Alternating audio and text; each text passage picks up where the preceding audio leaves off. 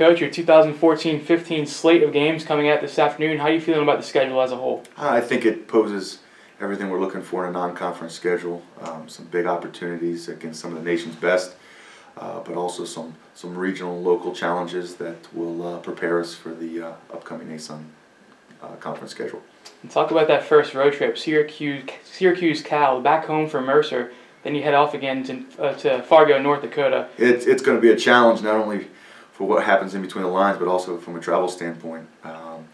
Going to Syracuse is an opportunity for us to play a phenomenal venue, obviously, and against one of the country's best all the time, and then take a quick trip out to California and compete against, Kwanzo, Coach Martin, who we knew from Tennessee and everything. But we're looking forward to it. It's going to give us a great litmus test early, and then also come back here and play the local rival at Mercer.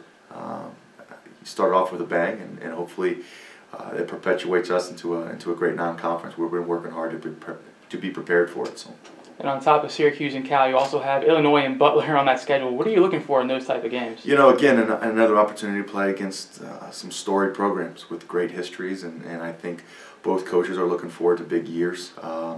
It's an opportunity, again, to be put into a national spotlight, and that's one of the things we're looking to do here at Kennesaw State, is give our guys an opportunity to play on the national stage, and both Illinois and Butler allows us to do that.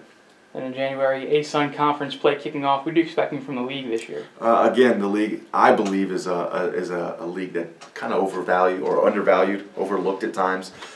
Florida Gulf Coast, of course, I got to imagine is going to be picked to win it, and rightfully so with what they've done in the history in the past. But again, top to bottom, I think this league this year is everyone's going to beat up on everybody, and I think it's going to be the most balanced league it's been during my time here at Kennesaw State, and I'm looking forward to getting in and competing with great coaches and great teams throughout this league.